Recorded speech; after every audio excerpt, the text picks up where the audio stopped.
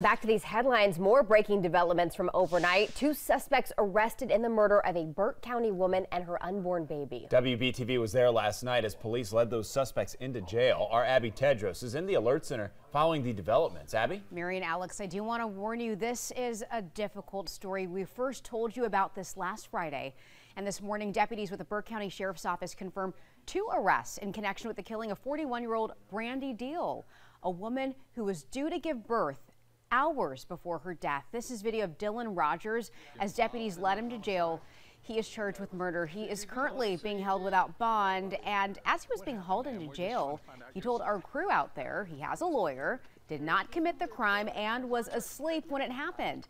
Deputies also arrested Tammy Duckworth Boone and charged her with murder. You can see she is visibly emotional. Our crew asked her if she was involved in Deal's death and if she knew the victim was 9 months pregnant. She did not respond. This all unfolded last Friday on Clark Loop Road in Morganton. You can see those bullet holes. First responders got a call about a cardiac arrest and found Deal with gunshot wounds. She later died of her injuries. Now, at this point, a motive in the killing is unclear, and we don't know the relationship, if any, between the 3. Both Rogers and Boone are expected in court this morning. We'll be watching what comes out of that, and we'll update you as we learn more. Alex? Abby, thank you.